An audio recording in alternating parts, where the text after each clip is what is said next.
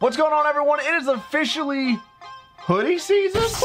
What card are you most pumped about in this Run It backpack? We got 99 Don Mattingly, 98 Edwin, 97 Kyber Ruiz, Nolan Gorman, Tyreek Skubal. We got Jason Hayward, Andrelton Simmons, Houston Street, Luis Severino, Steve Cishek, and Eugenio Suarez. A sick load of diamonds added to the game today through this pack that you can obtain for free over and over again. Who excites you the most in this pack? Let me know down below. I'm gonna open up multiple of these packs and finish the entire program right here in this video. Play through, break down, make sure you enjoy this content. You hit that thumbs up down below. Let's get into this content.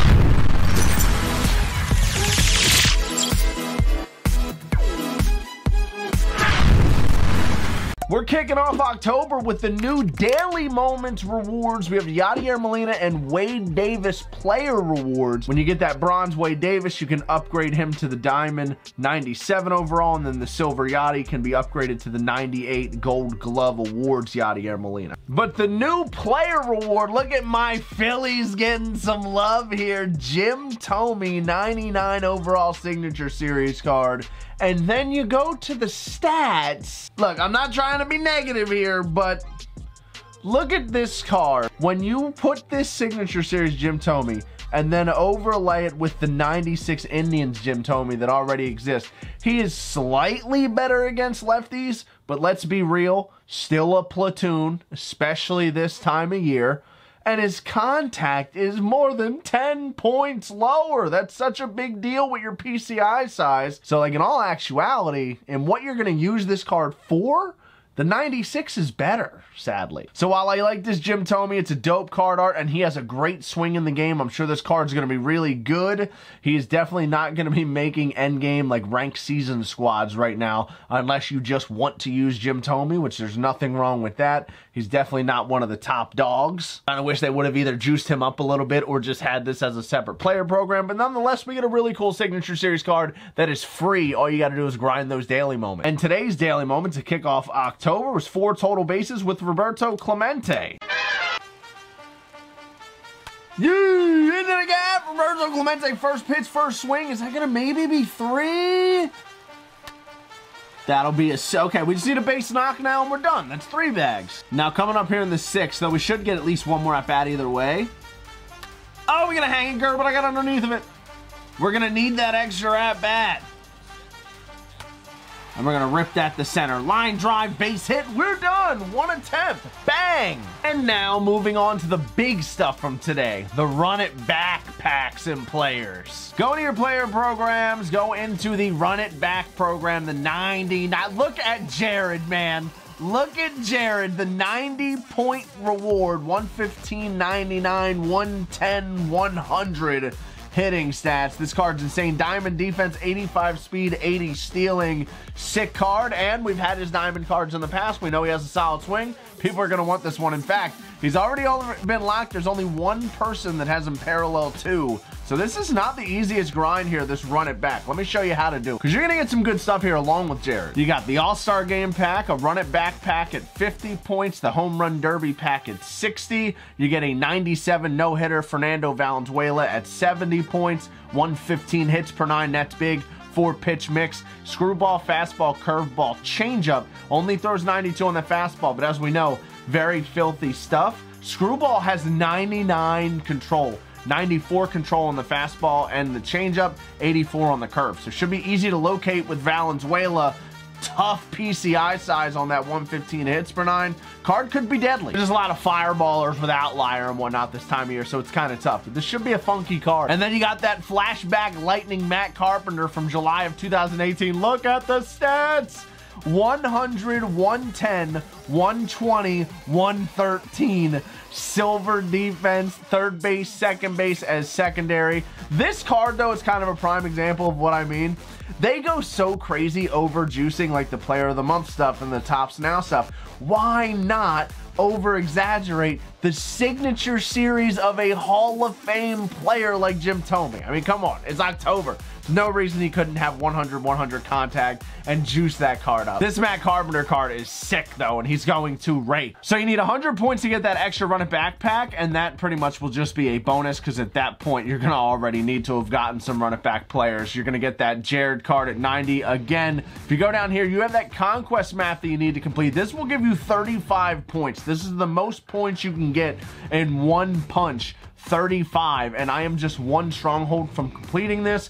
It is 4 strongholds that you need to take over. You start with the stronghold down there on the bottom left, and then you make your way up and around towards the Dodgers. I am going to jump into this 3-inning game real quick against the Dodgers, get this done, grab that 35 points. The first thing I did though before I grinded through that was the showdown. I have 15 points because that's what the showdown is worth. That's the first thing that I completed. I got this done. If you're running, jump into the run it back. It's actually repeatable. If you go down here to the final boss, you can get a run it backpack over and over and over again by completing this showdown. So when you go to do the missions, which I'm about to explain, if you don't want to pay for them on the marketplace, you can get multiple of them by doing the showdown over and over again. The showdown is 3 mini bosses where you can acquire a gold batter, a diamond batter, and then 2 diamond batters on the 3rd, and then you jump into the final boss at the end. If you complete all 3 mini bosses, you're only going to be down by 1 with 15 outs to work with, so it's super easy. And the mini bosses are even easier. You score 1 run in the first one, 2 in the second, and 3 in the third, and your team's nasty.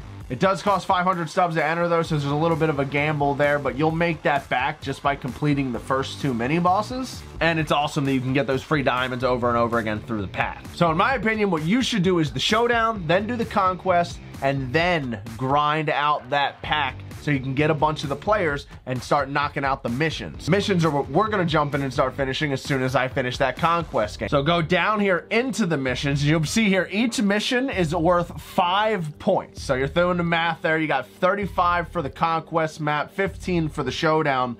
That puts you at 50. If you do all 4 missions, that's 20 points. It'll put you at 70. But the missions are repeatable. You gotta get 20 hits, 10 extra base hits, 40 total bases, and 20 strikeouts with the pitchers. I'm probably just gonna jump into CPU games and play until I get to that 20th hit, and then jump out and restart. And repeat that process until I get it done. But first, let's finish Conquest, and then we'll build our squad and take care of the missions. And if you enjoy this playthrough, breakdown, gameplay of these cards we're about to get, make sure you hit that thumbs up down below, and don't forget to subscribe. I do have the parallel squad out for this game, of course, working on the cards that we want to get parallel 5. Trey Turner is currently sitting at 8,739, and we have multiple cards over 8,000, so it's about time we get a parallel squad update soon.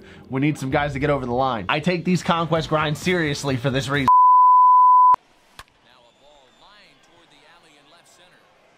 As usual, when I'm grinding, I will play it out very seriously until I get a multi-run lead. Once I get a multi-run lead, I'll then get out on purpose after I get hits. I won't bunt to get out just to move it all. I know some people will just bunt and get out on purpose real quickly. I'll at least try and get base hits just to get the extra points, and then I'll get out on purpose on the bases. And if I hit a home runs, so be it. Those are bonus points. And there's a 2-run bomb from Marcus Semien, who's almost done. We can start getting through this a little faster now. 7 out of 7 completed on the Conquest. Now that I just beat the Dodgers, we completed the map. We got the pack where we will get to choose 1 player. And since that got the program to 50 points, it will also give us the extra pack from the program. So if I go to my packs now, you're gonna see I actually have 3 of these run it back pack. We got 1 from the Conquest map, 1 from the showdown, 1 from the 50-point marker in the program. Pack number 1.